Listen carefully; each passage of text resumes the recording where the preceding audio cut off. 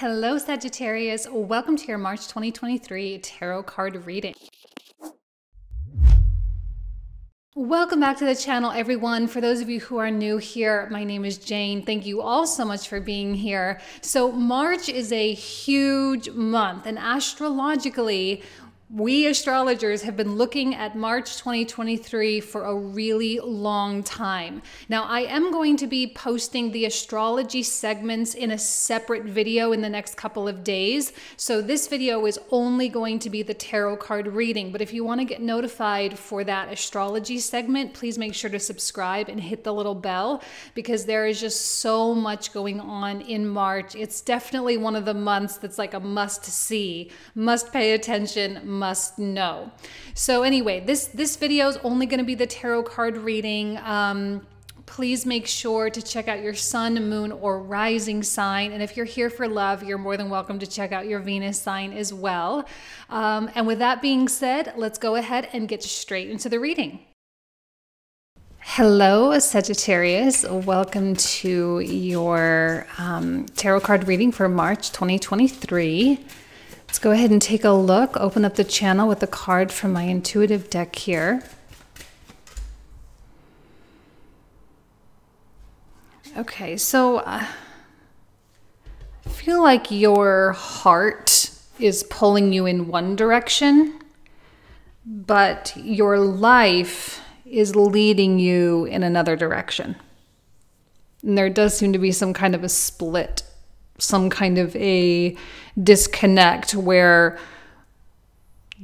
certain aspects of you are not really matching up very well. This is going to be a really important time for you to pay attention to things like balance in your life, to make sure that, you know, your spiritual life is just as prioritized as your regular life. You know, your romantic life is just as prioritized as your non-romantic life or relationships, right? That you're going to need to give credence to everything. You're going to need to give time and energy and investment to everything. Because if you overweight it too heavily in one area, because most specifically, it's like the path your heart wants to go versus the path that your life is leading you. If you go too far on the side where your life is leading you, you might start to resent yourself. But if you go too far down the path that your heart is leading you, you may completely sabotage everything you've built. And I don't think you want either one. So this is why balance is so important, because somehow everything is going to need to get integrated, and somehow you need to keep everything intact.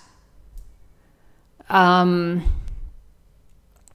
has to be an outlet. Okay, we are in Pisces season.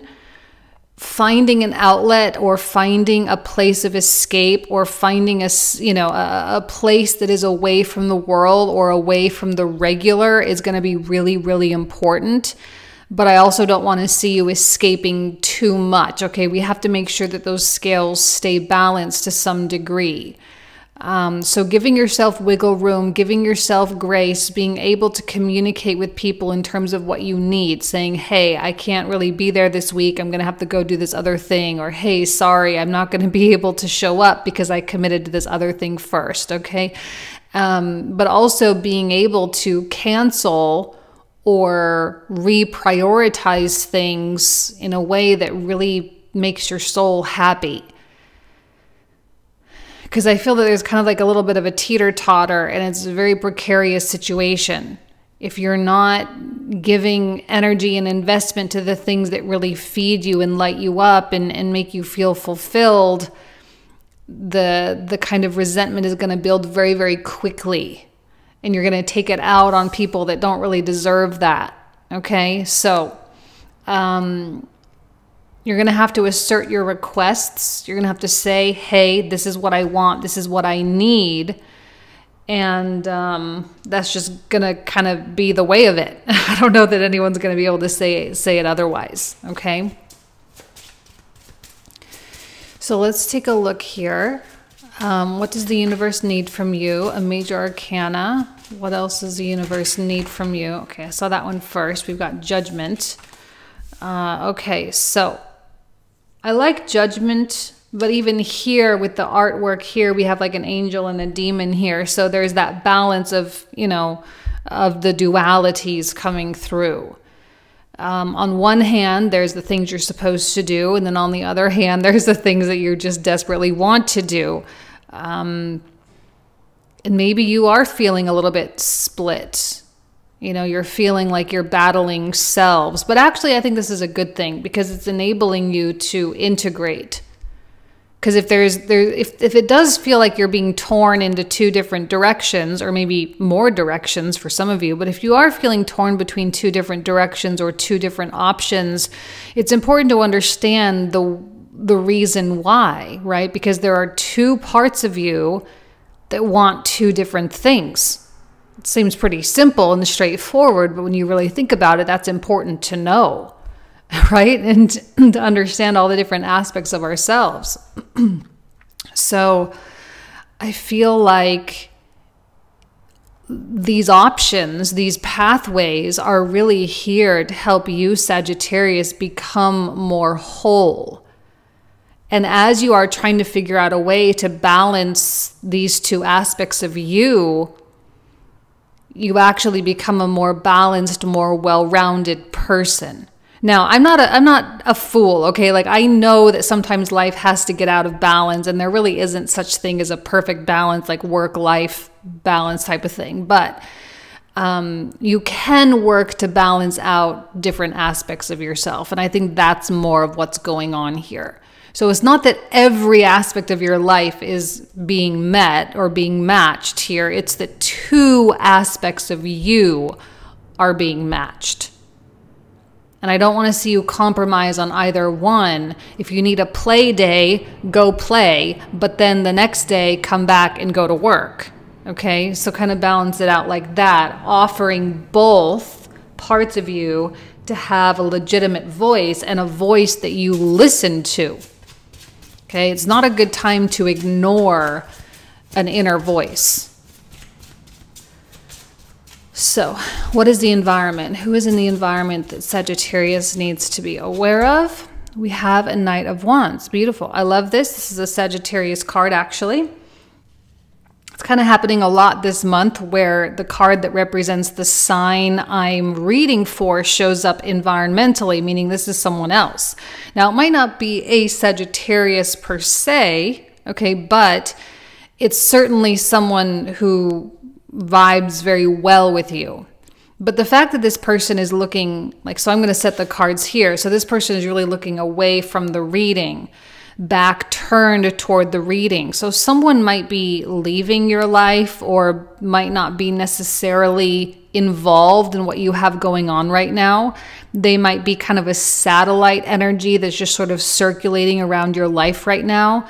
This is someone who, again, matches your energy, matches your philosophy, your mindset, your open-mindedness, your will and sense of adventure and growth.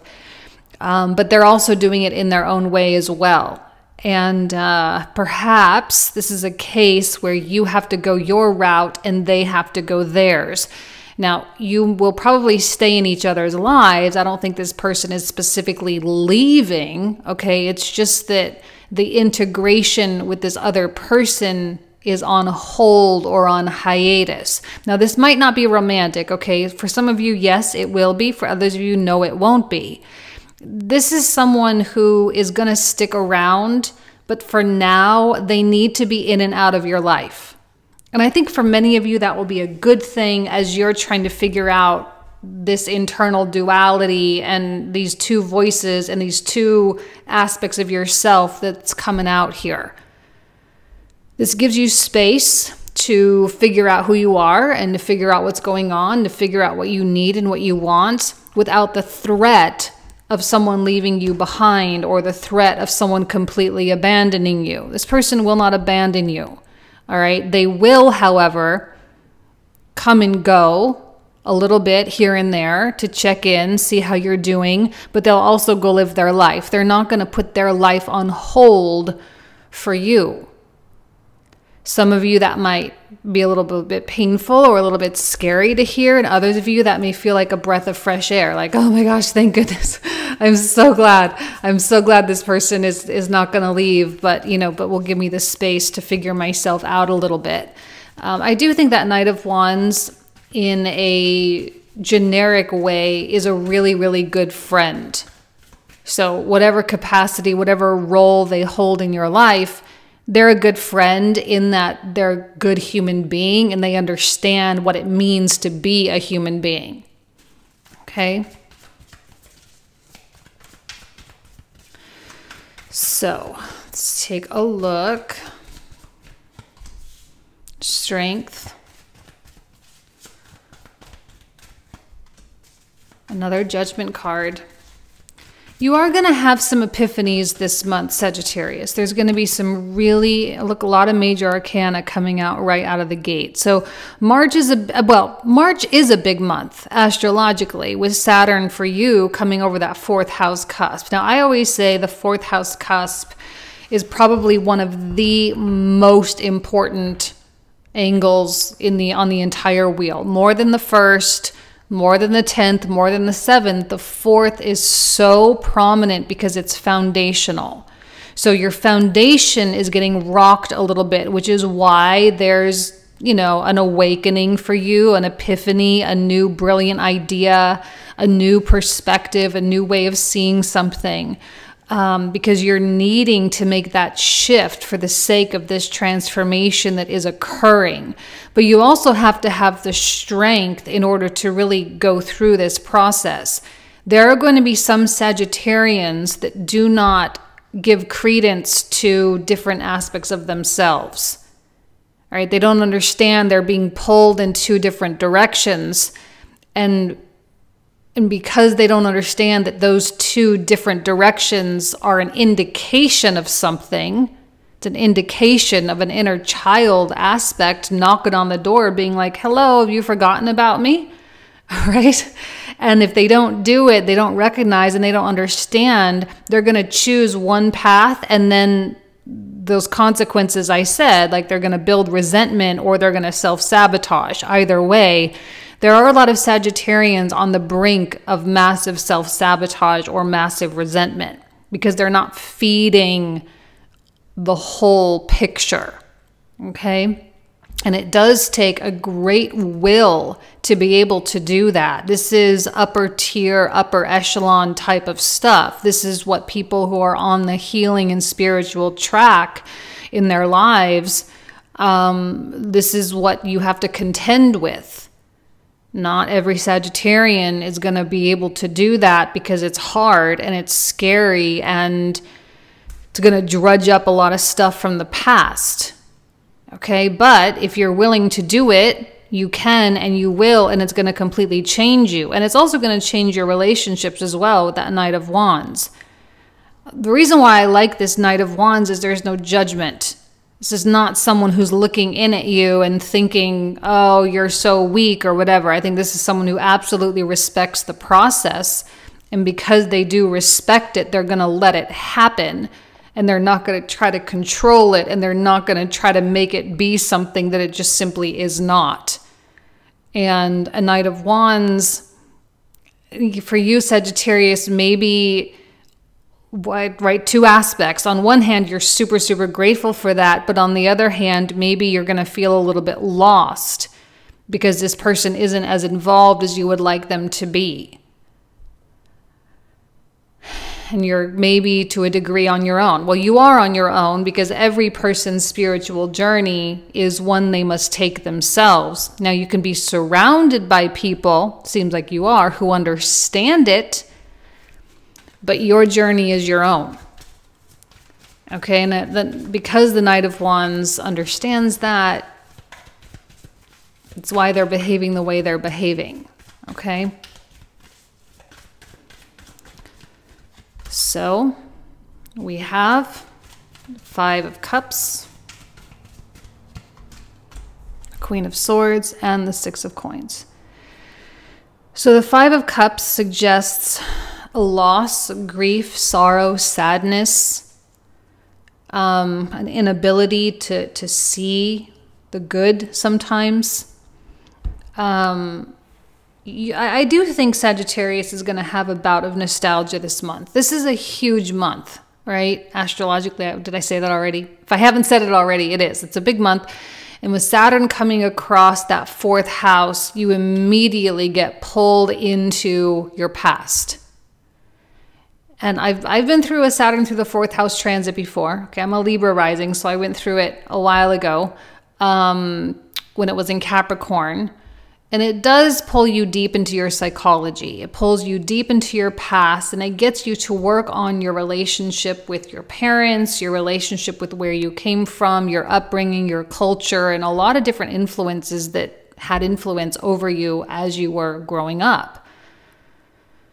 It's required a little bit of analysis, but it's not the sake of analysis to keep you hung up in the past, but rather analyzing it for understanding so you can move on.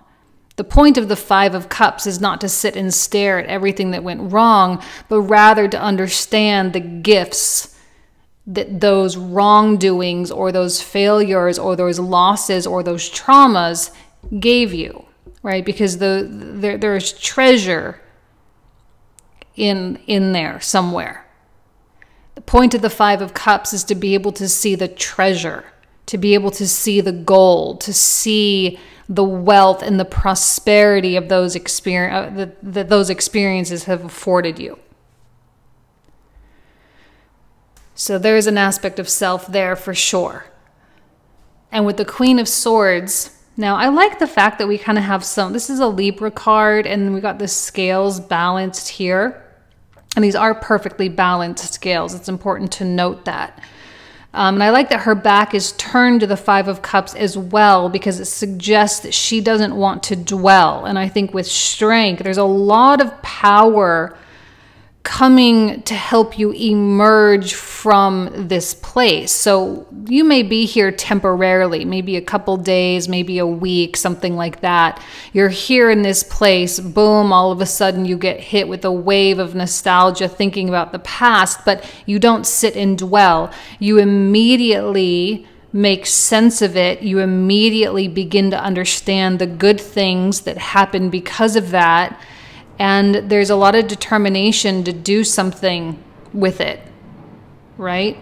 And maybe that's where this split is. Maybe your soul is calling you to finally heal this aspect of child self, your inner child, whatever, that has been suppressed for a really, really, really long time. And that path in no way, shape, or form is a threat or a deterrent from the life path that you have chosen in terms of career and family and all that kind of thing. But you have to give this inner child a voice right now.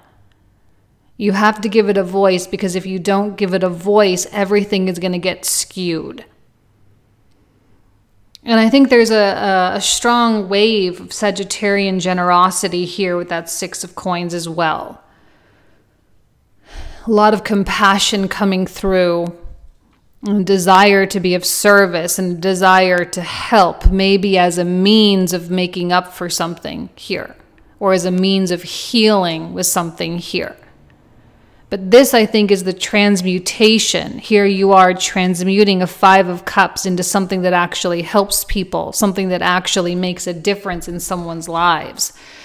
Because I don't think Sagittarius is content just only going through the healing. It's like, if nothing good is going to come out of the healing other than my own feeling good, then it's not good enough. I want this to help others. I want to teach others. I want to talk to people. I want to help guide people or coach people, or I want to assist others in some way, shape, or form so that they can have what I never had. 3 of Cups. I don't know, 6 of Cups. 3 of Cups. 9 of Cups.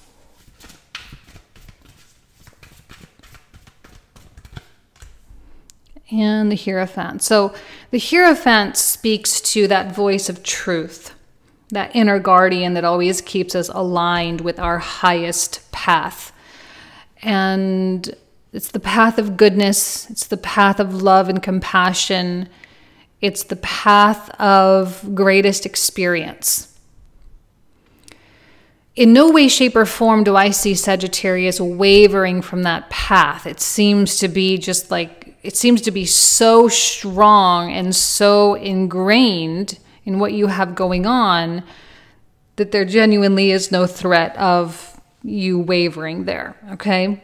All of this is driven, all this is happening because you are unable, and sometimes I look at this infinity symbol above her head here, and it does feel like someone is bound, like Sagittarius is bound to the infinite here.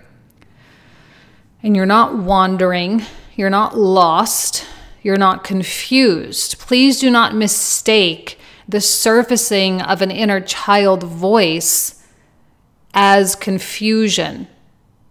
It's actually quite the opposite. It is the voice of acquiring clarity. Okay? Now, I like the Three of Cups here. We have 3 cups spilled, and then we have 3 cups of celebration.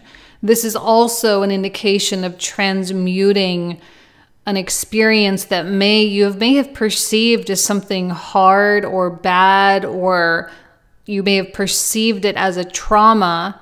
But now I feel like the story is being rewritten here. The story of the pain, the story of the loss, the story of the sorrow is being transmuted into something. Now, I'm not trying to trivialize some of people's experiences, because some people have been through some really, really hard things. And I'm not saying you're going to go to the bar and start toasting your friends of like, oh, what a great experience. Not really like that, but you are going to take that pain and transmute it into something good. And I think you have people around you, friends, family, community members, neighborhood people, whatever the case may be, that understand that.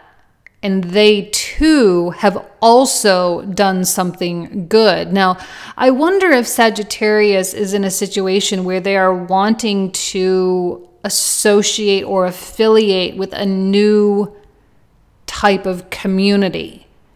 With Saturn in that 3rd house, I feel like that community component has been somewhat blocked, and connecting with people has been a bit of a challenge. When Pluto comes in, Pluto is not a block, okay? He's not a resistance. He indicates an incredibly deep desire and a willingness to do whatever it takes to make it happen. But there's also a lot of fear associated with that as well. So Sagittarius is stepping into this place where they want more than anything to associate and affiliate with amazing people that match their values.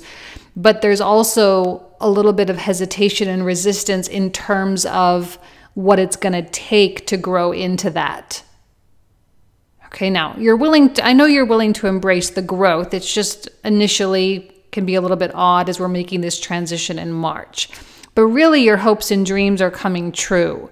And by integrating this other voice, you are going to get closer and closer and closer to a life that you are just absolutely thrilled with. Some of you are already pretty happy with your lives. But I know with Jupiter in Aries that all of us, and even when Jupiter comes into Taurus in May and stays for the rest of the year and on into 2024 before it goes into Gemini, it is going to be a time where we just personally are wanting to massively grow. We want to grow ourselves, our sense of identity, and we want to grow our material world as well. So this is the initiation. This is us really beginning to do whatever it takes to make these hopes and dreams become a reality. All right, so integrating this other self is going to be a big, big part of that. So let's take a look at the clarifiers. We're going to clarify this whole reading. So for those of you who are new, the cards I'm about to pull out are the cards we will cover in the comprehensive reading. The link for that will be found in the description box and the comment thread down below. We usually talk for another 25 to 30 minutes about these cards. So let's take a look here. For the Judgment card,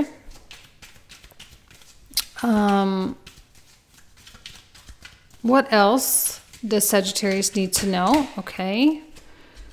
We've got the Sun, Two of Wands, and the Five of Swords. I'm loving the Sun for you a lot. The Lovers.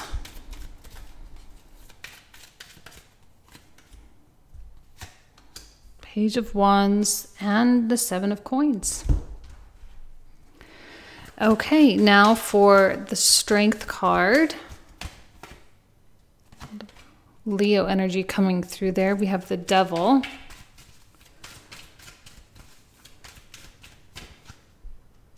And the Page. You can't get rid of those little whispers, that's for sure. King of Coins. Nine of Swords.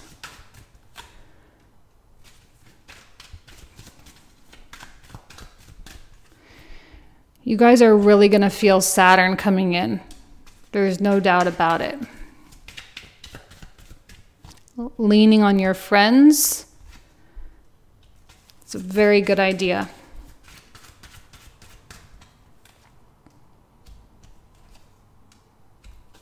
Another Judgment card. 3 Judgment cards. That's a lot of Judgment cards. That is a lot. Okay, two of Cups. 7 of Wands. 10 of Coins. Knight of Cups.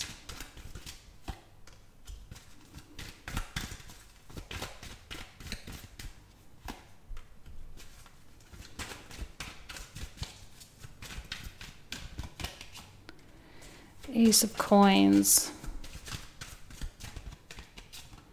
4 of Coins. Ace of Coins has been coming out quite a bit this month, so I'm actually not surprised it's showing up. Knight of Swords. Okay, I'm liking the Knight of Swords for you, which is good. Definitely like the Knight of Swords. For the Hierophant. 5 of Coins. 5 of Wands. Okay, so this is where we're going to pick up in the comprehensive. You guys know I love you. Have an amazing month. I'll talk to you soon. Take care. Bye-bye.